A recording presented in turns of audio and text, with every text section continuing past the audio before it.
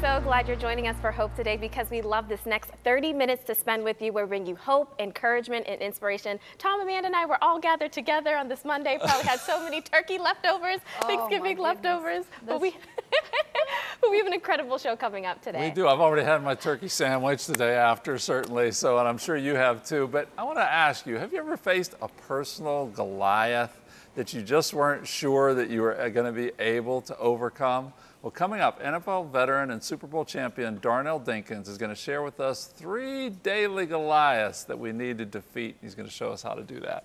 I'm so excited. An actual NFL player is going to be on the couch here with us. This is so exciting. And y'all, he has big rings. Super Not Bowl one, champ. but 2. So stay tuned to see those rings. It's pretty awesome. But you know, I had an awesome Thanksgiving, Sydney. I ate a whole lot. I'm sure we could exercise with Darnell. He could teach us some calisthenics and burn off those Thanksgiving pounds. We probably need that. Did you notice that we're all Christmased up here, you know? And, yeah. It's a Christmas season. We have the trees are up, and you know, we actually have a special video from downtown Pittsburgh in Market Square. Take a look. Oh, look at the Christmas tree. How beautiful is that in our city, just glowing all bright. What a beautiful display. And then you see, that's all. Is that the Macy's building? Kaufman? Kaufman's? I don't know. It's one of those. What is it? These Target? I hear Target's going downtown. But yeah, it's just like so beautiful. It's just like with, you know, the trees and just the city is just, you know, burning bright. And it's just, you know, the whole reason for the season is Jesus. And that's what is so important, that we are reminded of that for what our Savior has done to us. For unto us a son is born. That's right. Such an exciting time. So this is a beautiful time. That's right. Thinking about Jesus, we have our scripture of the day. It comes from Proverbs 14:23. It says, all hard work brings a profit, but mere talk leads only to poverty. All right, Tom, can you give us some thoughts on that? Man, you know, it's easy to talk. I mean, we can all talk about, oh, I'd like to do this, or I'd like to do that. You know, I think about, you know, my wife, she is a doer. She is a person that does things. I remember one time there was some part of our house that needed some painting. And I'm like, well, we got to get the right kind of paint. We got to do this, we got to do that. Next thing I know, you know, my wife is up on the roof painting it, you know, so I'm talking about it. She's actually doing it, you know.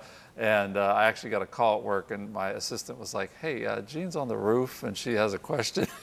It's like, wait a minute, what? But see, that's the difference there, is she just took the bull by the horns and did the thing, you know, because we can talk and talk and talk, but talk doesn't produce. You have to do something, Sydney, to get to that place where there's actual production. You know, wise man, my father used to always tell me is that, you know, if you just talk about something, if you just say it, that's all it is. It's just a dream. But once you start writing it down, once you actually start putting it into action, it manifests into reality. And so even during this time in this season, I just want to encourage you, is there something that is on your heart that you've been saying? Maybe there's prophetic words that are even spoken over you, but I just encourage you, write them down, put the things into action. Now is the time, because, you know, God has put so many things inside of us, Amanda, so many things to do. But I just think, how many of us are just sitting on these gifts, sitting on the things, you know, that God wants us to do, where it's really time for us to move out, to be a light, to be a force, and so the kingdom will advance like never before. That's right. So hard work. That's, for me, what I hear when I read that verse. And I think a lot of times, sometimes we can be lazy and not want to do the hard work. But God is asking us to do the hard work. And you know, our guest that we have coming up, he is a man who is into hard work.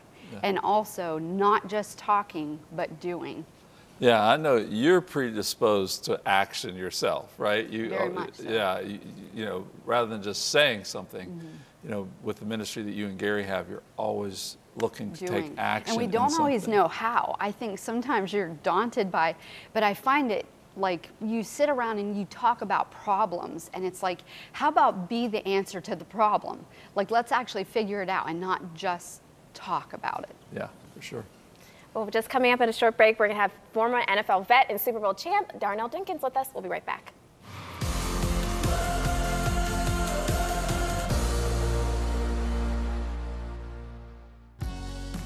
During this month of Thanksgiving, we want to say a special thank you for your faithful prayers and giving.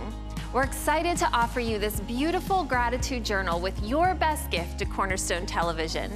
With inspirational and thought-provoking prompts and scripture quotes, this guided journal will help you in your discovery of finding peace for anxious moments, joy in life's blessings, confidence to face every moment, and strength to persevere in hardship.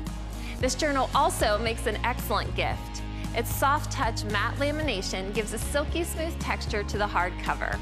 High quality binding allows pages to lay flat when open, and a beautiful satin ribbon conveniently keeps your place. Request this special journal when you give your best gift. Call 888-665-4483 or go to ctvn.org/donate. Thank you for giving to Cornerstone Television. David defeated Goliath when no one thought he had a chance. And today we all face different Goliaths in our daily life, and sometimes we wonder if we're going to be able to defeat them. Darnell Dinkins is a Super Bowl champion who has experienced victory and defeat, and he is now a motivational speaker. And he joins us on the program today to share the 3 Goliaths we need to defeat every day. Darnell, welcome to Hope Today. Thank you guys so much for having me. It's been an absolute blessing being here this morning. It's great to have you. Well, you bring alive the scripture to me, and when I think of all things are possible with God, or nothing is impossible with God, absolutely, I think of your life. Can you tell us, your beginnings and how you became a NFL player? Well, I think, we look at, the parable. I look at the parable of the seed and the sower. Mm-hmm. And when I was growing up, my granddad used to talk to me a lot. And you look at, I love the smell of flowers. I love fruits and vegetables in the summer. I even love to see, trees change color in the fall. But in all those things, we really miss the significance of the dirt that the seed goes into. So at a young age, my grandfather was pouring a lot of, dirt into my seed, allowing it to germinate. And growing up in Pittsburgh, in the Elmore Square area in the Hill District, I really, encountered a lot of different diversity. So I had to really learn how to starve distractions and feed my focus on what I wanted to accomplish daily. And it was really hard, but Romans 12:2 really stuck to me, when it says, be not conformed by the ways of the world, but transformed by the renewing of your mind. And whenever you're doing something different than people around you, you'll really start to see how much you stand out. And by the grace of God, I was a little bigger than most people, right? I was wearing a size 13 shoe in 7th grade, and I was able to then go on and find a skill set. When I was in middle school, my middle school coach said, you're a little more aggressive than kids. You should think about football. Started playing. The rest, as they say, is history. Was a star quarterback at Shinley, went on to the University of Pittsburgh. They ended up playing 9 years in the NFL with the New York Giants, Baltimore Ravens, Cleveland Browns, then won the Super Bowl with the New Orleans Saints in 2010. Wait a minute. Cleveland Browns, Baltimore Ravens. Those are bad words around here. Right. So when I play in the Turkey Bowls, you understand who everybody's coming at. Going to Turkey Bowls, I'm still feeling the pain. But it's just been a blessing to be able to have that experience and then go back into communities, go back into other areas, and allow people to see that when you deal with adversity, it's the very stepping stone that God is putting in your life to be able to level yourself up, whether you look at it as adversity or look at it as a positive trait. Mm-hmm. You mentioned something to me that I think is really key when I think of a professional athlete. So you've had all your life, you went to major college, you got to the NFL. What was it like when retirement came? And it was like all of a sudden everything you've known isn't there anymore. You want me to come out my shirt on this show, huh? It's called transition, right? And it's something that we all face, but we have to really look at where we're at in the transition and where we're at with ourselves. A lot of self-reflecting, a lot of personal awareness, and self-awareness is really what allows you to step up.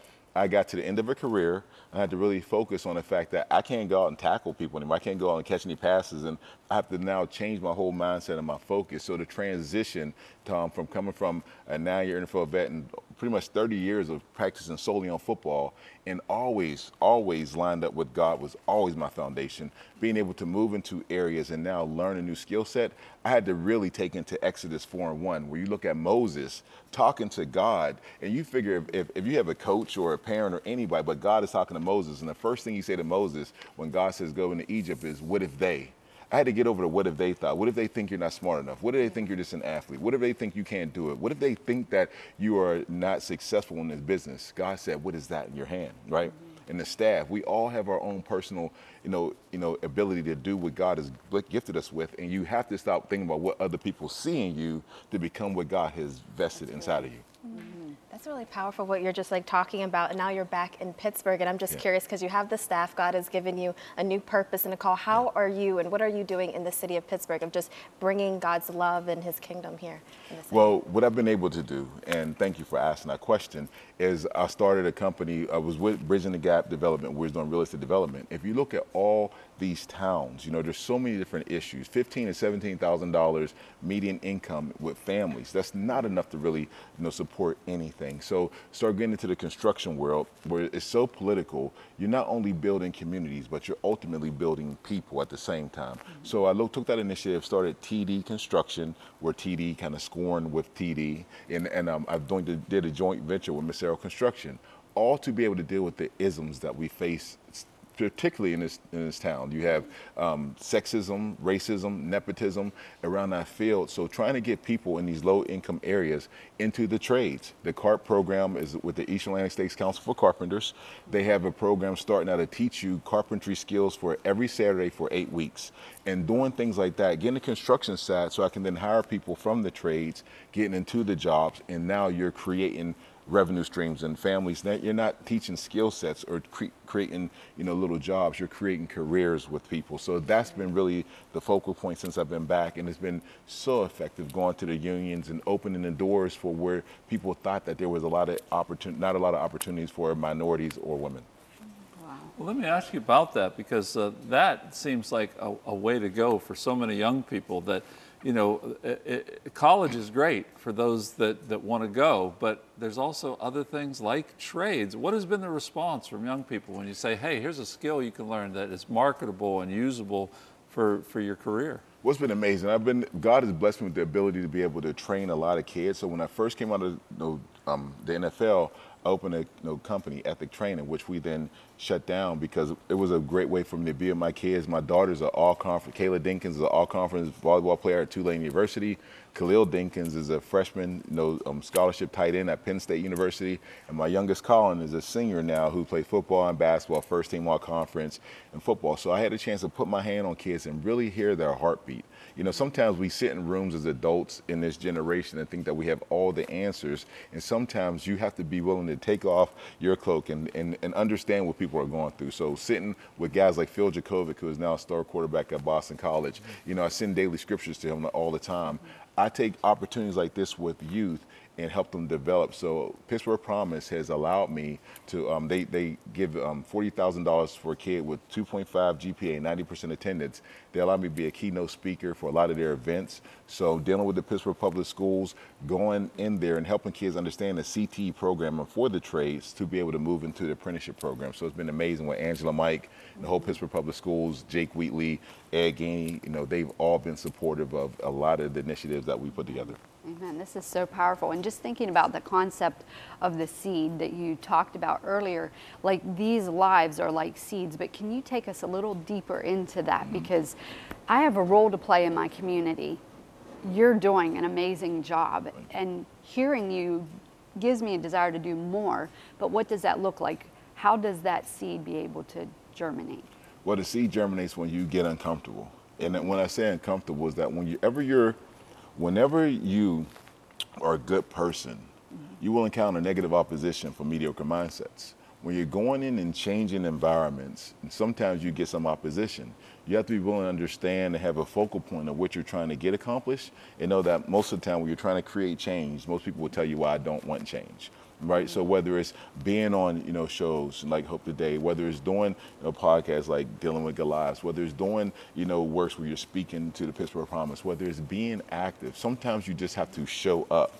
And the biggest thing that I say, if I show up, sometimes I don't always have a plan. We all know when you're producing things, it's kind of chaotic before you start. And everybody's like, man, that's great. You're like, oh, 5 minutes ago I was losing my mind, right? But just trying to get in front of kids and let them hear the story. Right here, let them hear the testimony that the one thing that you're constantly fighting against is no one else but yourself and your thoughts. And that's why it's important to have a foundation that's based with your spirit base. It's good to have your studs be rooted in your emotion base and keep it in control. Have your wiring and your plumbing based in your mentality and how you think. And then physically with your drywall is just your skin and how you present those things in reality. And I try to make sure that people spiritually, emotionally, intellectually, and physically are capable of understanding God's purpose and then being able to educate and help those people so their seed can germinate. Amen. You know, when you think about that, we mentioned that there's 3 areas that people are struggling with, right. Goliaths like that. You know, when I think about David, he had faith in God, that was his strength, but he also had wisdom and how to use the smooth stones and all of that. But you mentioned 3 areas to me as we were preparing for this, that personal fear, lack of vision, and rejection are 3 areas that people are facing, Goliaths that they're facing right now. What have you seen in overcoming those? How does, you know, and with COVID, things have been made much worse. Amen. Even in these areas. There's much more lack of vision, I think, right now. So how can we begin to take down those Goliaths in those areas? First, dealing with fear, right? False evidence appearing real. You have to understand that the things you think are just the things you think until someone comes and shows you that I like that idea. I like the idea of what you're saying, so I'm going to deal with this, my fear, directly. I'm going to start not looking at the things that I can't do, but say, God, if you put this in me, I'm sure when Noah was given a vision of building an ark, there wasn't no one he could talk to about building an ark because he's the only person who had the vision. So understand when God has given you a purpose and a plan, you're the only one that's going to see it. So you have to get over your internal fear to be able to move forward into what God's purpose is in your life. Mm-hmm. The second phase is really the vision, right? In Proverbs 29:18, people without vision will perish. And I see in a society where, you know, what is our vision? People are saying you wear a mask, not a mask. You need a vaccination, not a vaccination. So we're all so confused in terms of what the vision is for our future, where I say that the Bible has been here for thousands of years. So if I'm looking for a vision, I'm going to rely on the source and not resources. So I'm constantly going there. And the last phase of that is that when you do all those things together, then you, once again, faith without works is dead. So now you put all those things in line, you allow people to see what you're willing to do. During COVID was feeding, you know, people who were homeless, dealing with the veterans, delivering food to people who were in senior homes, you know, starting, you know, drives to be able to get, you know, COVID tested so people can just understand.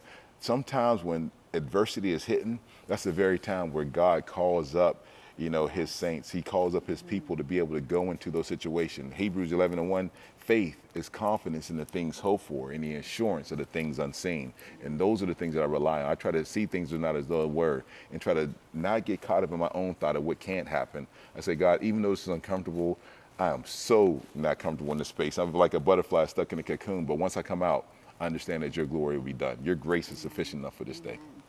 I love that so much. It's just all about the thoughts. A lot of people deal with these thoughts that are just bombarding and they're never ending and never ceasing. What would you say to somebody who's watching right now that is dealing with that fear, that feels paralyzed, that feels like they're stuck in that cocoon? What can they do today? What can they do now to make sure they break out of that? You have to write it down. I say, you know, write down a vision and make it plain, like in Habakkuk, right? 2. When you write it down, you start seeing what you're really saying to yourself and what you're believing, right? Because it really comes down to, you know, when you look at Christ in Mark 6, he said, makes a false prophet? Someone who cannot be in his own town, right? Your parents, your friends, your family. Tom, you can't be a, you know, evangelist. You can't, you know, preach to people because you're just Tom. And sometimes the people who you are around can be sometimes a deterrent that stops you from meeting your blessing. Once again, what if they don't believe me? Write it down, pray about it, get counsel and people around you that can help you manifest those things and don't just keep it in your head. Because one thing about it, we are always with ourselves. And some people tell me, like, it's funny, I'll deal with my kids, we always put our hands up to each other and say, man, your hand's so big. But to me, my hand is not like, I say, right? Right? That's a big hand. But to me, my hand is normal, right? Until I put my hand up, it was like, oh, my hand is big, right? So you can't just look at things through your own eyes. You have to be willing to understand that when you are blessed with something, it's not to keep it a secret.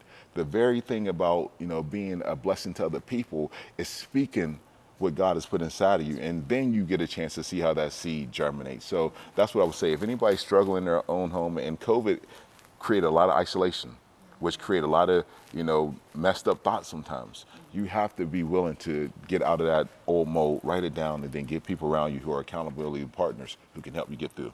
That's right. That's so powerful. You know, we started off with a verse. I'm going to read it again. Proverbs 14:23 says this, all hard work brings a profit, that mere talk leads only to poverty. Now, you had to work hard to be in NFL. Absolutely. I mean, you had natural ability. Right. You had size. Right. A little bit. But you didn't have everything without No. the hard work, right? No. And a lot of times people say, man, it's just, tell us about working hard enough to break through that barrier to get to that next level. You know, I look at hard work like this. It's failing and failing and failing and never losing ambition.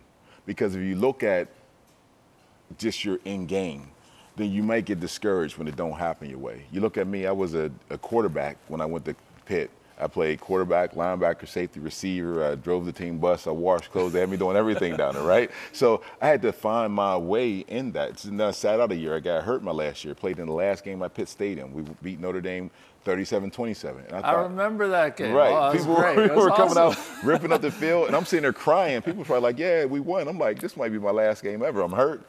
And I remember in that space, Tom saying, you know what, this will not be my last game. I know that God has a purpose. So I was doing juvenile probation. My daughter was born. I'm feeding her while my wife at the time was, working. Then I would go into work 311 in juvenile probation in McKeesport, where I was dealing with a lot of different people. Going to the gym from 12 o'clock to 2 o'clock at night. Wake up tomorrow at 7 o'clock and start all over again. To me, I was not going to allow my own thoughts to stop me from getting what God's plan was. And sometimes a blessing delayed is not a blessing denied. So when you're working hard, you got to understand that it won't always come to fruition in the first time or the second time, the third time. Look at Thomas Edison, 10,001 times when he finally got it right. He's not looking at the 10,000 times before that. It just made him better. And I just realized every time I work, it allows other people to see not only the work ethic, but then be inspired. Rasheed Marshall was a star quarterback from West Virginia. I probably shouldn't say West Virginia, being a Pitt guy. Star quarterback. And we was working out the other morning last week about 5 o'clock. And he said, D, I want to tell you something. When I was driving to practice, he was 12, I was like 16. He's like, I seen you running hills with your weights in your book bag. I seen you running with your football. That work ethic inspired me to keep pushing forward. He ended up going on to West Virginia as being a star quarterback, going playing for 49ers. So you never ever know who's watching you in the field, tending to the lion and the bear. So when you have an opportunity to face Saul and say, hey, look, I can beat this Goliath, and he's trying to give you his shield and his sword, he's saying, look, I got my 5 smooth stones and my slingshot. You may not see the value in it, but watch what I can do with it. So you can't listen to other people. You got to be willing to persevere through it. This is so good, Darnell. When I hear you talk, you have such a foundation on God's word, and I'm wondering, what did that look like for you? Were you into your Bible on a regular basis? How did you build that foundation? Because you've been through some stuff. This was not easy. Yeah. Coming from where you were and doing what you did, it was all hard work, but you have so much of the word coming out of you. Yeah. So what does that look like on a daily basis? Sadly to say, as many of our viewers who's sitting out there may know, it's birthed in pain, unfortunately, right? Mm-hmm. When you come so calm, when you find God's peace, that peace of Paul, you've been through some hardships. I've been through rejection. I've been through, physical abuse as a kid. I've been through growing up with a mom. So the word was living for me. And at the same time, I went through Jehovah's Witness, I went through Christianity, I went through the mosque. My mom introduced me to a lot of different religions. And when I was a child, probably 5 or 6, I had an encounter where everything went white. And I ended up in a bathroom. And I don't know if that was the first Holy Spirit encounter that I had, but since then, I've been able to understand things that most don't. I've been able to pray for people who just go up to people and say, hey, look, I was in PNC one time, prayed for a woman. I said, there's something going on with you. She said, I have cancer. I wrote her a message every single day. 3 months later, she was healed of stage 3 cancer. Yeah. And the list stories like that goes on and on. So I understand that the calling, and the blessing comes from all the pain that I had to go through silently. It was embarrassing sometimes going through the situations at Pitt, but God never left my side. I could truly say in my quiet times when I'm crying, when I'm on my knees, I get in my prayer closet and I'm up at 4 o'clock and I'm making sure that God understands, regardless of what I go through, your grace is sufficient enough today. Amen. Why don't you take a moment, Darnell, look into the camera, just look right into the camera and pray for that person out there that says, man, it sounds good, but I haven't experienced it yet. Why don't you pray for them? Just bow your head and we just coming to you right now. God, we just thank you for your grace today. We thank you for your abilities, your capabilities, your equipment, your power, and your anointing, Lord. I pray that whoever out there listening right now, you just touch them right where they're sitting, right where they're standing, right where they're walking. If they're in their car, Lord, just minister to them. Just tell them that you know that you're always going to be with them, Father God. Allow them to understand Proverbs 3 and 5. We say, trust in the Lord with all your heart and lean not into your understanding, Father God. Allow them to tear down all the molds of rejection, of pain that they feel. Allow them to come to you surrendering, Lord. Allowing your spirit to manifest and come alive within inside of them, Lord. Allow that seed that is birthed deep down inside them to be edified and germinated right now in the name of Jesus Christ, Lord. Who's ever struggling, who's ever backridden, who's ever feeling like they can't go on, who's feeling with depression, who's dealing with loss, Lord, touch them right now where they're sitting, Lord, and allow them to know that you're with them. Allow them to feel your spirit just move in their life, Lord. I just thank you for everybody who's able to tune into this show right now. I pray that, Lord, whatever they're dealing with, Lord, that you manifest the spirit within them to allow them to do exceedingly and abundantly more they can ask, think, or imagine according to your power at work with them. In the name of the Father, in the name of the Son, in the name of the Holy Spirit, in Jesus' precious name we pray. Amen. Amen. Oh, that was so powerful. As you were just like praying, I just really like heard in my spirit, it's time for you to get your battle plan. And you mentioned something, Darnell, I have a prayer closet too. There is something about when you just set aside a place for God, where you just say every day, I'm going to meet you here, God. I'm going to sit at your feet. I'm going to listen to you and hear what you have to say. And God will give you the instructions. He will begin to download things to you. He will begin to speak words into you. He'll begin to speak scripture into you. So I just encourage you today, get your battle plan. Be in the presence of the Lord. And I'm telling you, when he gives you your battle plan, it's your sword. You go, shing, shing, shing. And anytime Goliath comes, you just say, get off of my family, get off of my marriage, get off of my children, whatever that get off of is. This is the season and the time that all of us as believers, that we just need to hear the word of God, to listen to him, because I'm telling you, friend, there is nothing like it, because we are victorious. And in the end, we always win. That's what I love about Jesus so much. That's right. Amen. This was powerful. Darnell, we're just blessed that you're sitting here on this couch. I know our viewing audience, this has been, we entered in. And there is nothing that God cannot do through your life. Like it is so encouraging to me hearing your story. It's the God of the impossible. He is true, he is real, and he loves you today. That's right. All right, let's see that Super Bowl ring. Where's that? Oh, there it is, right there. There's that. Right here. And just to touch off that, right? Yeah. Matthew 6:22, the light of the body is the eye. Therefore, when the eye becomes single, the body shall be full of light. At one point, I thought I was in the sea, lost. And God said, look down, you're a lighthouse. Who can't see a lighthouse when you're lost at sea? That's right. That is so good. Well, we are so grateful that you joined us for Hope Today. We're so grateful, Darnell, you're with us, and you were with us too, because this is what it's all about. We love spending these 30 minutes to give you hope, so that you know that you have a purpose, you're victorious. And you know what, today, let us all take out our Goliaths, because you know what, Jesus is with us. Have a great day.